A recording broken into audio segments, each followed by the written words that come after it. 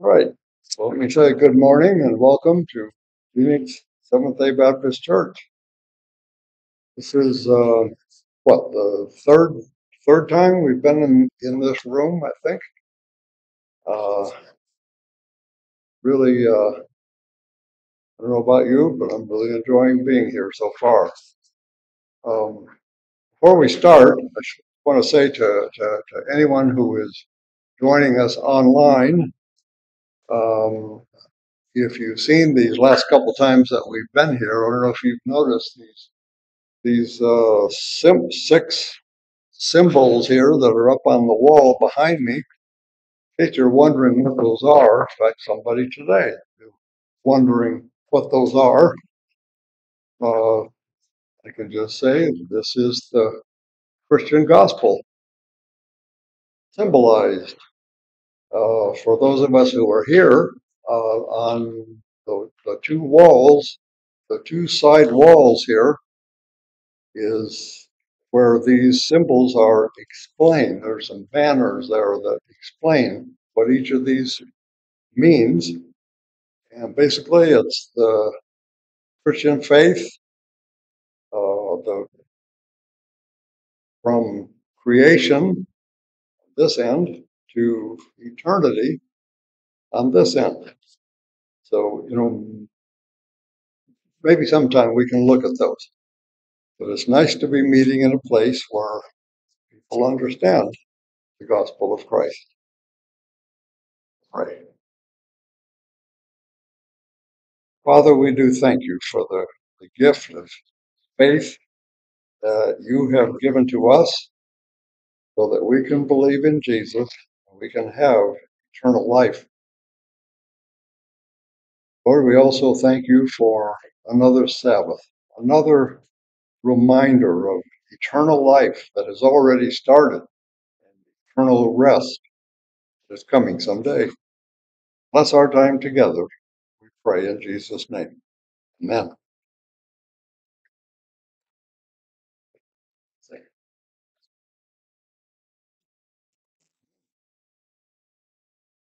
You have a Bible? Scripture was from Exodus 19. Read the first 6 verses. You might want to keep that open. We might mention a thing or two about that later. Exodus 19. In the third month after the children of Israel had gone out of the land of Egypt, on the same day they came to the wilderness of Sinai, for they had departed from Rephidim and come to the wilderness of Sinai and camped in the wilderness. So Israel camped there before the mountain, and Moses went up to God, and the Lord called to him from the mountain, saying, Thus you shall say to the house of Jacob, and tell the children of Israel, You have seen what I did to the Egyptians, and how I bore you on eagle's wings, and brought you to myself. Now therefore, if you will indeed obey my voice and keep my covenant, then you shall be a special treasure to me above all people. All the earth is mine, and you shall be to me a kingdom of priests and a holy nation. These are the words which you shall speak to the children of Israel. Pray.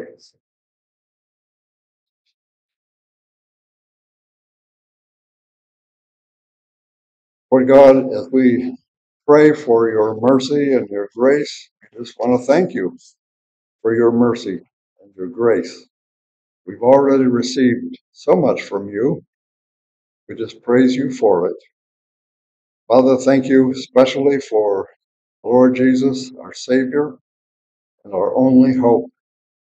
We thank you that you have been answering our prayers. Goodness, we thank you for providing this meeting place. We thank you for at least a few of us were able to enjoy a weekend retreat with other Seventh-day Baptists last week in California. Thank you for hearing all of our prayers as we pray for each other, for the illnesses and conditions that give us difficulty in this life. We just want to thank you that you have it all in your hands. Just thank you for your watch care, your protection over all of us. Father, we're asking you to provide a pastor for our church.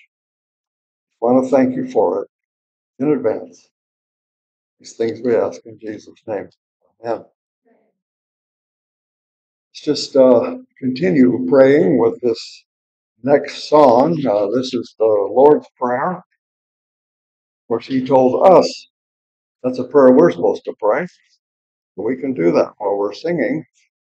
And this one, the Lord's Prayer has been set to music many times. And this is one that I'd never heard before. And they threw in a few other prayers along with the Lord's Prayer. I think we'll recognize this tune. I'm able to sing it.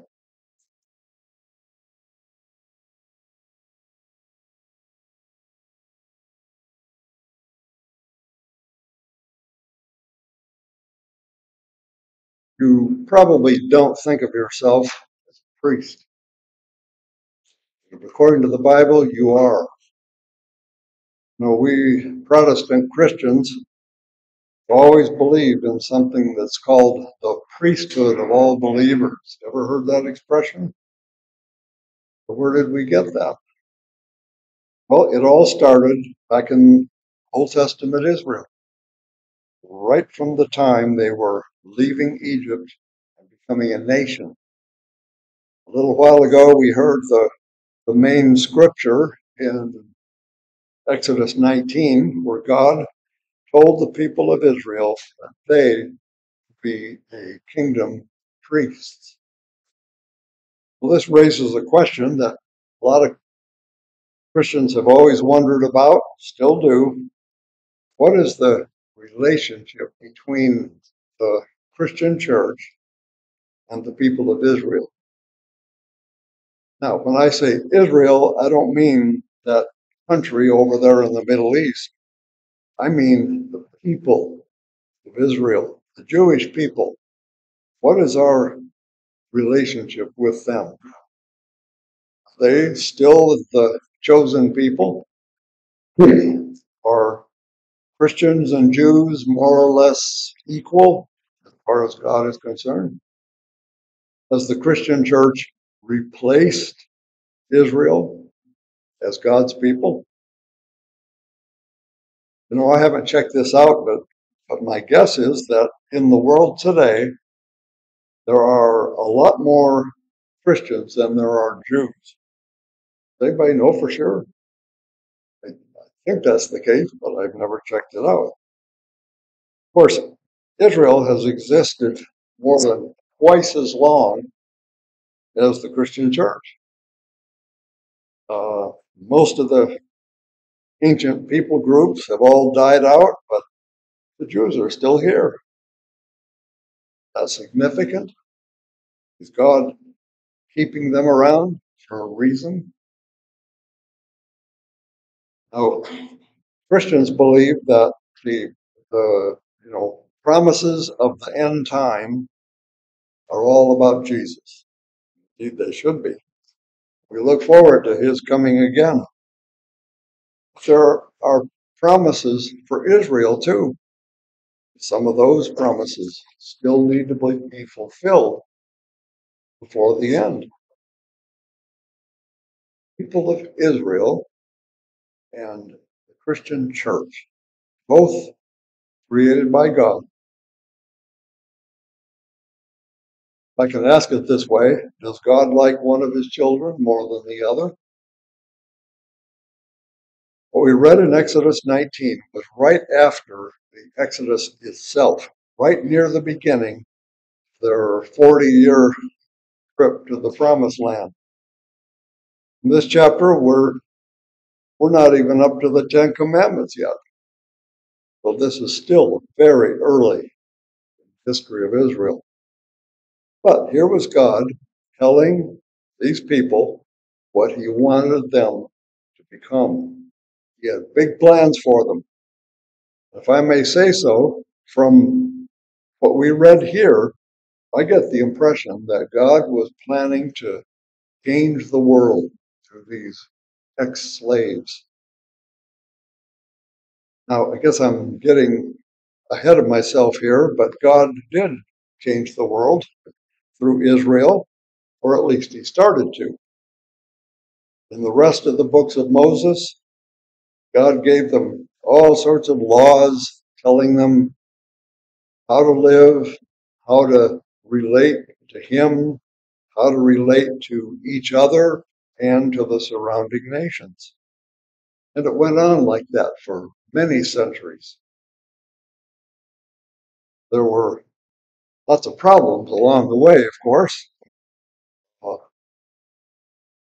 Disobedience and rebellion, then God's punishment, then God restoring them to himself again, then doing the whole thing all over again.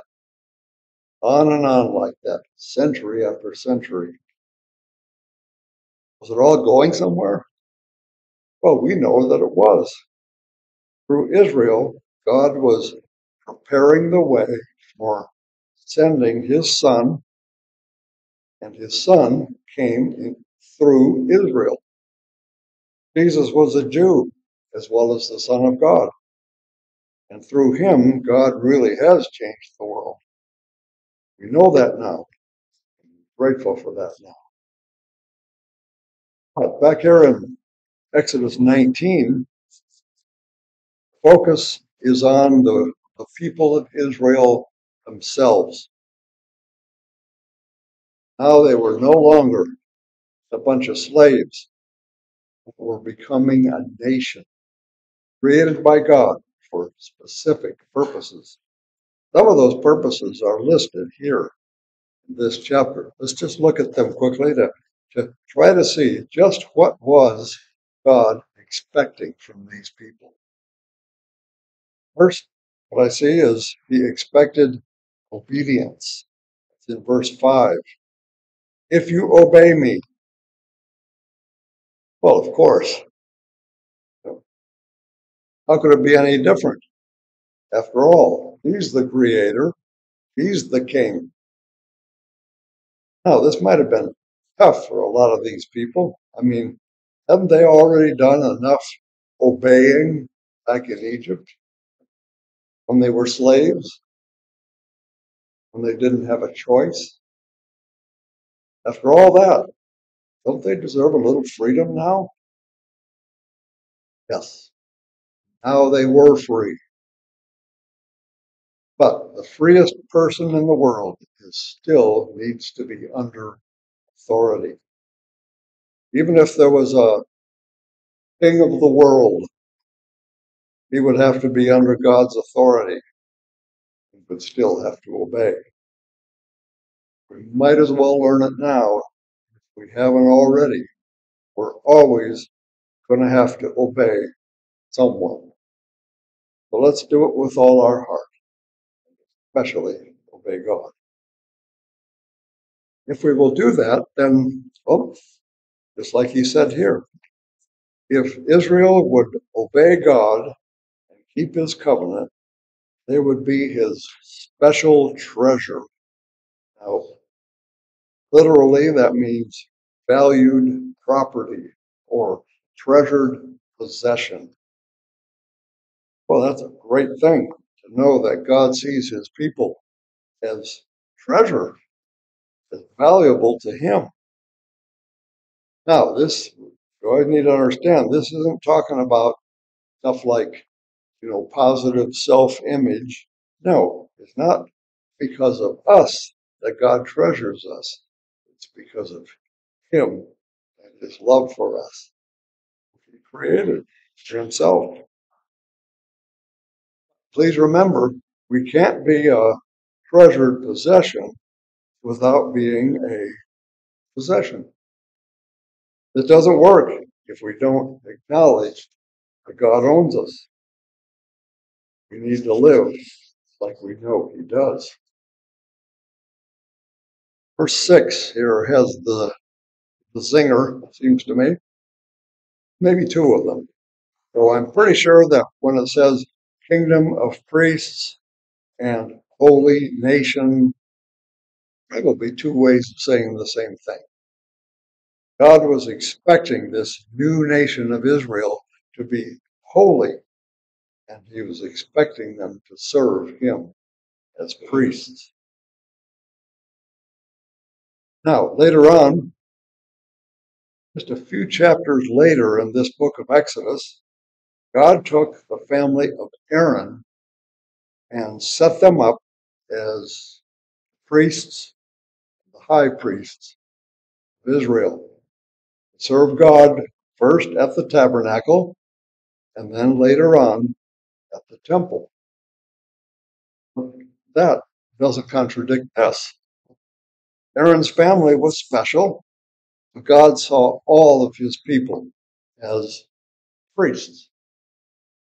He expected all of them to serve, keep the covenant.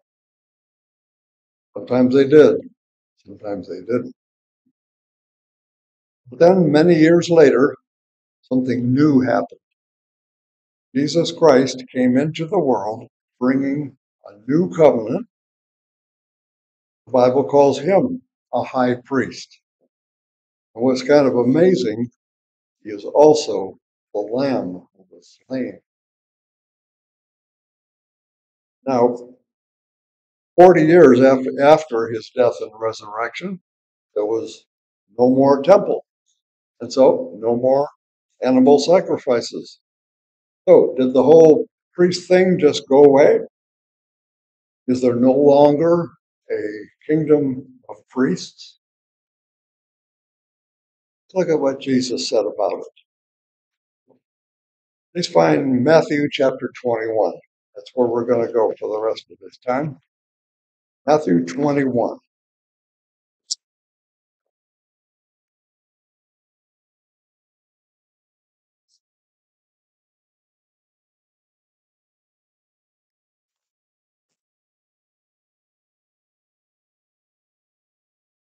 Chapter starts with Jesus entering Jerusalem.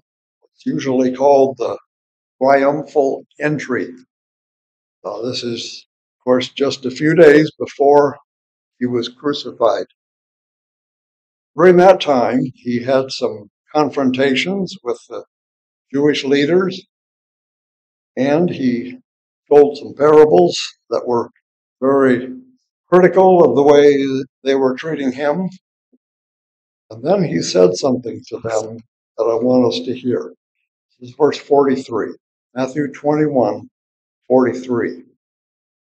Therefore, I say to you, the kingdom of God will be taken from you and given to a nation bearing fruits.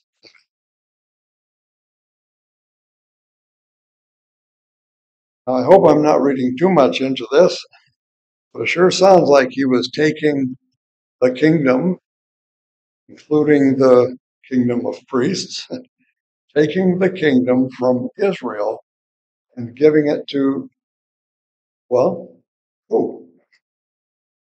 Jesus said it was people with bear fruit. Well, that should remind us of a number of scriptures coming later on in this book. New Testament talks quite a lot about Christians bearing fruit. Several of the New Testament writers talked about this. The Holy Spirit produces fruit in Christians, and we are supposed to produce good fruit when we work and when we serve. Peter even called the Christian church a royal priesthood. That's in 1 Peter 2:9. Bearing fruit is part of priesthood. Believers in Christ are called to fulfill the original call to Israel in Exodus 19. Now, I wouldn't exactly call it Plan B, because God always had the church in mind. That was part of his plan even from the very beginning. But as members of the Christian church, we need to know that God expects us to be a kingdom of priests, the priesthood of all believers. If you like that old Protestant phrase better, we are all to serve God as priests. Never forget that Jesus told us one very important way how to serve God. That's by serving other people. Never going to have any shortage of opportunity for that. Let me tell you a story about something that happened, goodness, I guess almost 25 years ago now. Now, I'm sure I've told you that for the last 17 years or so that we were in California, I had a job as a technical writer, along with being part-time pastor of our church. I worked for a Japanese company that had their main software office was in the United States, and that's where I worked. One day, uh, just a few weeks after I had started that job, there was a visitor coming to our office. This was a VIP from the parent company in Japan. So that day, everybody had to dress a little nicer than usual, and everything had to be very neat on our desks. Uh, Big deal. Our general manager at that time, uh, everybody called him Mr. Yuki, and of course he was Japanese himself. Mr. Yuki took this VIP visitor around from cube to cube and office to office, and introduced him to everybody one by one. Now, there were only 25 people at the office then, so that didn't take real long. Anyway, when they got to me, Mr. Yuki told him my name and then talked for a couple minutes in Japanese, of course. So I had no idea what he was saying. Maybe he was telling the VIP that I had just started there a few weeks earlier and instantly became the oldest person in the office, and that was true. Or maybe he was just telling him what a great employee I was. I really don't know what he was saying. Anyway, at one point, Mr. Yuki paused and it looked to me like he was kind of searching for the right word. So he turned to me and said, "Priest?" Well, then I knew he was telling the man what kind of work I had already been doing before I started working there. So I said, "Pastor." Mr. Yuki said, "Ah, pastor." And then he continued on in Japanese. You know what? Mr. Yuki was right. I am a priest. According to the Bible, I am a priest. You are a priest. I'm not saying that Israel doesn't count anymore. The fact that they still exist says that God still cares for them. New Testament says he still has plans for them. Jesus said he has taken the kingdom from Israel and given it to people who will produce fruit. If if believers in Christ don't do that, nobody will. Let's work with him to do what we can as his priests. Allow the Spirit of God to produce fruit in us so that we can be effective priests, effective servants, bearing fruit out there in the world. I mentioned Aaron earlier, the very first high priest.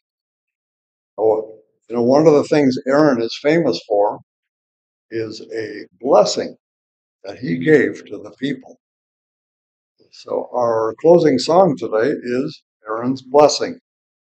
Words are maybe just to help us sing it.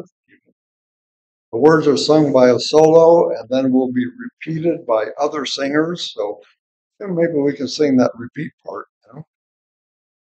Actually, you can sing if you want, or you don't have to.